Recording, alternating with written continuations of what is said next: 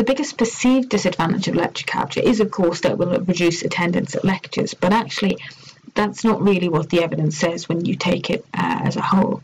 The biggest actual disadvantage of lecture capture is probably that it can promote shallow learning. So just as rereading the same text over and over again doesn't really have much benefit, passively rewatching a lecture isn't going to help you learn much, even if the students feel like they're doing something.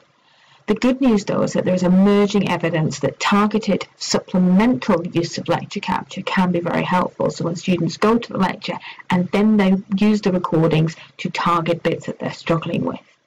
Not only that, though, lecture capture is an inclusive technology. Non-native speakers, students with learning difficulties find it particularly helpful. But not only that, it's incredibly useful for all first-year students as they get used to being taught through the lecture format and learning how to take notes. It can provide a really good safety net. The most important thing to remember about lecture capture, though, is that as with any learning technology or learning strategy, we must provide guidance.